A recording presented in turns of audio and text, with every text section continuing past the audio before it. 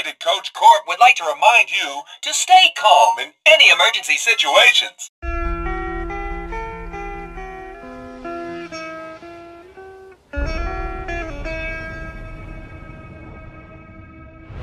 Ted is the robot driver of the bus in Transit and helps take our characters from one destination to another around the map. When the rockets that Maxie sent from the moon to hit the Earth in 1996 destroyed almost everything in its path, Ted survived. But as you could see, he is not in a good state. His uniform is torn, it's tattered. As you could see, what was previously used to hide his face, which looks like artificial skin to make him look more human-like, has been torn away, revealing his brass metal skeleton and his glowing blue eyes. His left arm is completely gone, while the remains of his right arm hang limply, suggesting that he may be wired into the bus's steering system. And the only thing that Ted wears that is not damaged is the driver's hat. Ted kind of has a split personality. Sometimes he will be happy, and then sometimes he will be angry and take that out on you. And this is because Ted is designed and programmed to show emotion. Welcome aboard Speedway Bus Lines! When Misty and Martin first climb aboard the transit bus, Ted will kindly greet them and happily take the transit crew from one destination to another. However, if the bus gets damaged by the zombies or attacked, or even if Ted gets attacked, well, he doesn't take kindly to this. He threatens and insults the players who attack him. But if you continuously ignore the bus driver's threats, he will attempt to either throw our transit crew out of the bus, lock the doors, or ignore the stops. And when the zombies climb on the bus, he will alert us of their presence in the area. If you attack Ted enough, his eyes will turn red, meaning he is angry normally. When he is happy, they are blue. If you throw an EMP grenade at him, he will turn off for a few minutes, meaning the bus will stop. However, we do know that we can jumpstart the bus by putting a turbine somewhere near it. Stay behind the yellow lines at all times, or you'll be sorry, asshole. Keep fucking with me. See if I don't crash this bus and kill you all.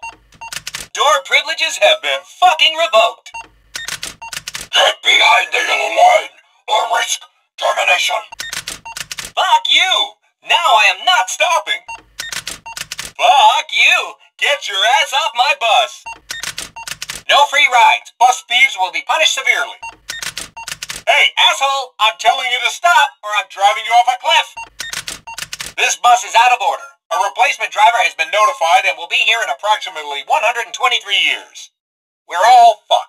That is the personality of Ted. As you can see, he has a split personality. He's a very interesting character. Now, as for his backstory, how he came about, why he's driving this bus, why he's even here is really unknown. We really don't have much information on him, but he is one of our most famous characters, so I'm now going to attempt to tell you the story of Ted. Obviously built sometime before 1996, but suggesting by what Ted tells us, he says things like, if you look out of your window to the right, you will see the Great Slave Lake. Well, Great Slave Lake is in Canada. Transit takes place in Hanford, Washington, USA, meaning this isn't Ted's original route. It seemed like before this, he was a tour guide who would take people around Canada or maybe even around the USA. If you listen to a few of his quotes, he says a few different locations. Yellowstone Park. Step off the bus to see beautiful Yellowstone Park.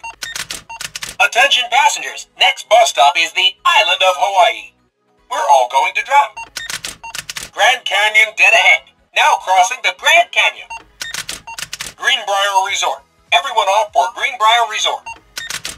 Houston Astrodome. All riders off for the Houston Astrodome.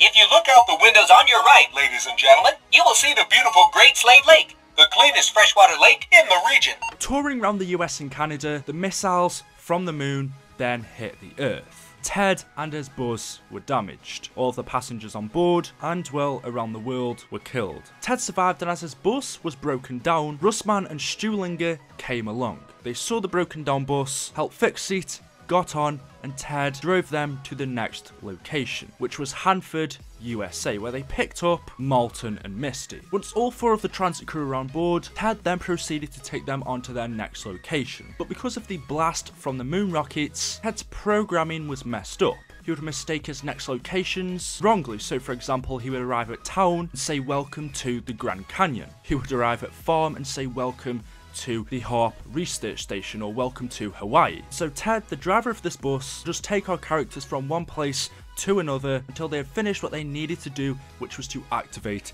the pylon. Once the pylon was activated, Ted was no longer needed, so the crew left him, went on to their next location, which was Die Rise. In the meantime, Ted being on his own, something terrible happened to him. Now, we don't exactly know what it was. We know he was missing for a long time. We didn't hear about him for ages. Then all of a sudden, recently, he's popped up again, but this time he is in zero base, broken. Ted has turned off. He is damaged. Something happened to Ted. He went from driving the bus to now being a piece of scrap in this zero base facility. We don't know if someone kidnapped him and has taken him to this base, if somehow he drove here, drove near this zero base facility, they captured him, I mean, because he is a talking robot, it's a bit weird, and then threw him in the scrap room. We also don't know if Ted's important. If he's here in this zero base facility, surrounded by one of the Origin staffs, the moon egg, the golden rod, these are all important items. Does this also mean Ted is an important item as well? He does seem to know a lot more than he probably should, and I do think Ted is more important than we actually know. Maybe it's not a coincidence that he ends up driving our characters around. Maybe it was all set up, we don't know. You can tell by the license plate on the bus, it was originally from Colorado. His hat shows the word Bloodhound, which is more than likely a reference to Greyhound Buses, the company he maybe works for. And what's most interesting is that he has the initials, or the letters, JD, scrawled across the left hand side of his base. For some reason, I just recognize JD. I believe I've seen it somewhere else in the zombie storyline, but at this moment I can't quite put my finger on it. There's something mysterious and off about Ted that we have yet to discover. In the Zombies comics, I believe more information on this guy is coming. Something never has been right about him. He's very suspicious. But there we go, that is the story of Ted. Hopefully you've enjoyed the video. If you haven't already left a like rating by now, then if you could please do that, I beg you guys. It takes 2 seconds, it'd mean an awful lot. If we could go for 500 likes on the video. If you haven't already seen my other episodes on the story of Samantha, the story of Misty, we now have the story of Ted, and don't worry, the more story of episodes will be coming soon. Thank you for watching. Let me know your thoughts of Ted in the comment section below. Make sure you subscribe, and I will see you all in the next one. Thank you and goodbye. Secluded wooded areas perfect for hiding corpses or quiet murders coming right up. Holy crap, the bridge is going down! Farewell. I hope you enjoyed your journey with us. May I suggest you run.